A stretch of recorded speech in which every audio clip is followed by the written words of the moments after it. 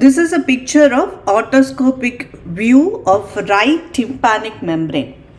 When you see, this is the circumference of the tympanic membrane. The circumference of the membrane is made up of fibrocartilaginous ring which is attached to the sulcus of the tympanic plate at the bottom of the external acoustic meatus.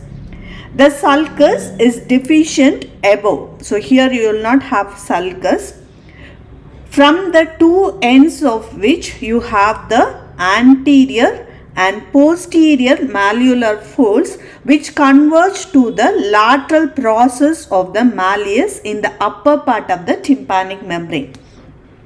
When you see the subdivisions of the membrane, the malleolar folds divide the tympanic membrane into two parts. This part, small part, is known as the pars flaccida. It is a small